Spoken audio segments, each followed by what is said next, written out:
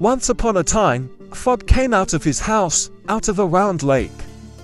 And hop, hop, hop, she went for a walk. And hop, hop, hop, and lost her way home.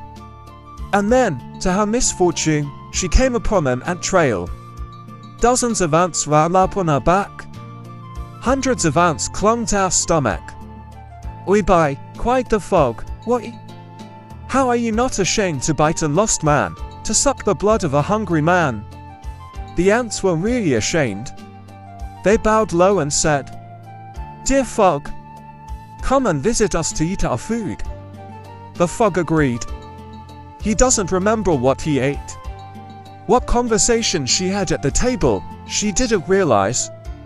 She doesn't know what she slept on. She ate all the honey. In the morning, she woke up and asked for an ant. "Please climb this larch tree, see which way is my house?" The ant climbed up the tree and said, "There's a lake shining in the west.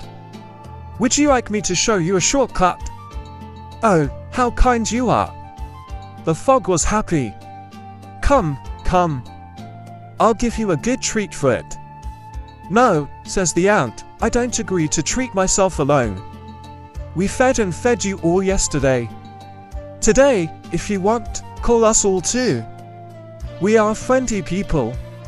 We can neither work nor rest apart." And the frog invited all the ants to visit him. Here's Una jumping like a green pebble, and the ants followed her in a stream.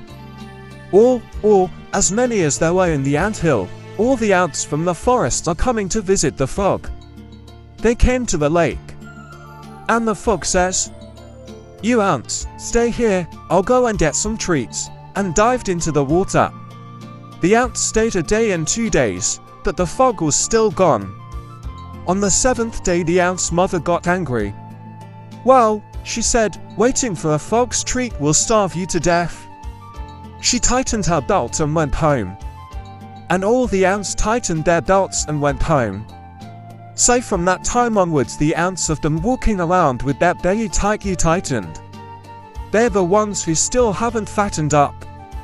Since then the ants have a very thin waist. It is not without reason that Kazakhs say "Kamaska belly," comparing the thinnest waists of girls with ants' waists.